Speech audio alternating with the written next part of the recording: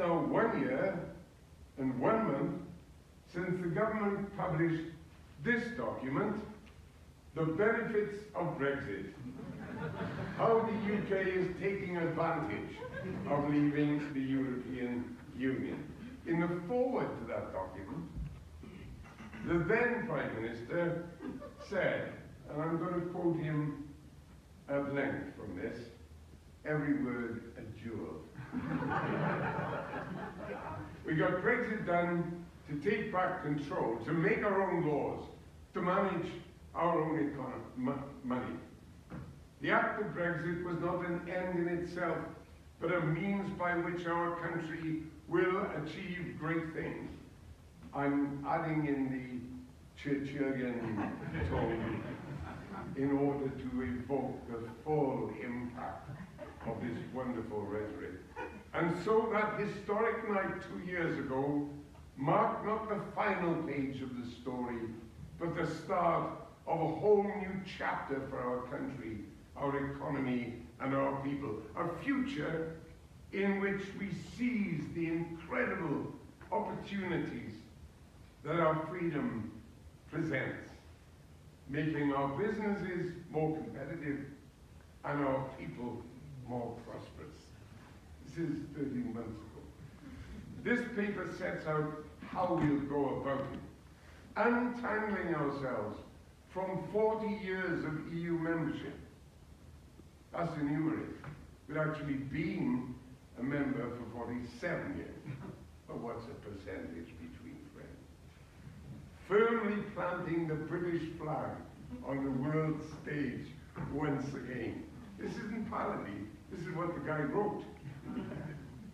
This is a hugely exciting time for our country, one filled with potential and opportunity. The bolder we are, the greater the gains will be for us all. And as this document demonstrates, this is a government that possesses the ambition and determination the UK needs now to succeed for many years to come. Boris Johnson. Magnificent stuff. Well, his potential and opportunity didn't last full course, but that is another story. And I use these figures for several reasons. Amongst them, it's an antidote to the gaseous boosterism that's now become the Conservative stock in trade. And the gas in question is methane. Obviously, post-COVID and pumped up by energy costs in the wake of Putin's criminal war on Ukraine, inflation has infected every economy in the world. But we've got the added burden of Brexit. And that certainly inhibits the ability of the United Kingdom to achieve inflation rates that are lower than comparable countries. Like other analysts, the Institute for International Economics says Brexit is the primary driver of the inflation differential. And Sussex University Centre for Trade Policy says Brexit is the most plausible reason why Britain is doing comparably worse than comparable countries. In short, while Brexit is obviously not the sole or single cause of the cost of living crisis, it's made the price and supply problems much more difficult to absorb and to solve. Of that 52% weren't stupid, they weren't racist, they were just hopeful. Those falsehoods were forceful, they were potent. You will remember some of the most telling. Brexit might cause some disruption, but no economic disadvantage. The UK is poorer than it would have been in measurable terms of growth, investment, productivity, opportunity, public services, and personal well-being. Brexit would radically reduce immigration. A ban on immigration from the EU would generate jobs and improve wages. Inward migration has actually risen very substantially, but we now have very serious sectoral labour shortages. Wages, you will have noticed, have stagnated. The Irish border, we were told. The Irish border with the EU would bring no problems. The UK and the EU are still groping for solutions, and there's been no devolved government in Northern Ireland for 51 weeks. Brexit would facilitate a US trade deal bonanza. That was guaranteed. There's been no such trade deal, and the stasis over Northern Ireland means that it is unlikely to be one in the foreseeable future. Brexit would mean £350 million extra a week for the National Health Service.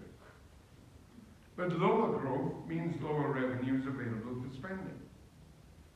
Any surge in health funding since 2020 has come because of the COVID emergency, not because of any fragmentary EU savings.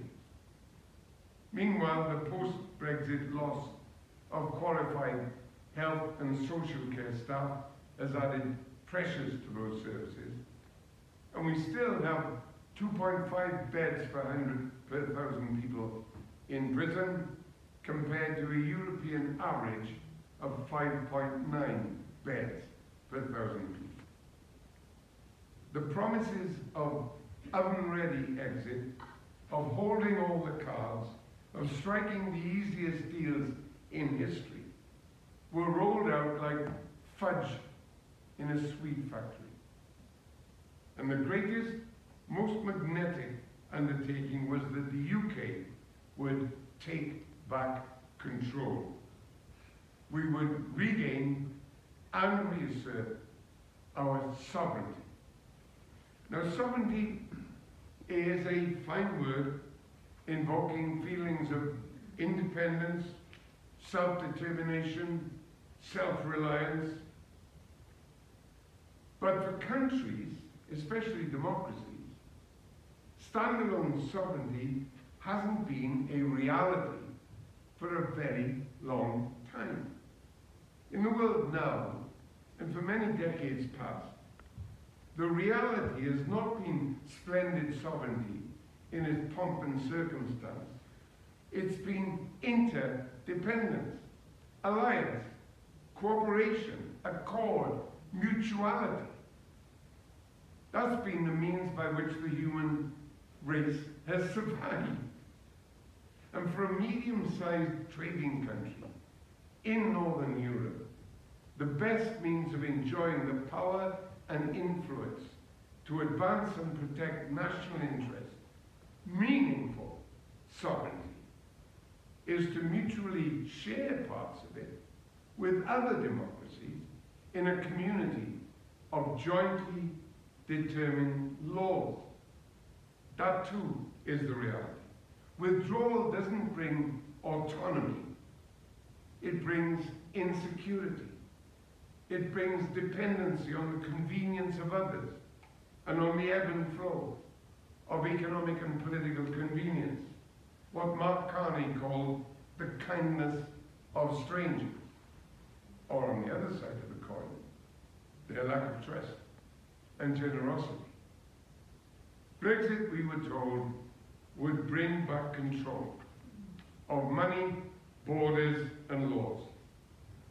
The currency has been substantially devalued, and the global recoil from 49 days of Trussonomics showed that finance cannot be controlled like some kind of monetary house pet. The migration figures, the small boat tragedies, and the chaos in the Home Office show that the borders are not managed, let alone controlled. Against Brexit, and I've never really done anything politically in my life, though I would love to help this cause, and I would like to know where I should go from here. Question of leadership. That's a difficulty always for the European Union. But because of its formation and the relative size of countries and economies, and the assertiveness of various leaderships, it's clear that much of the time, the development, the velocity, the strength and breadth of the European Union depends upon the quality of leadership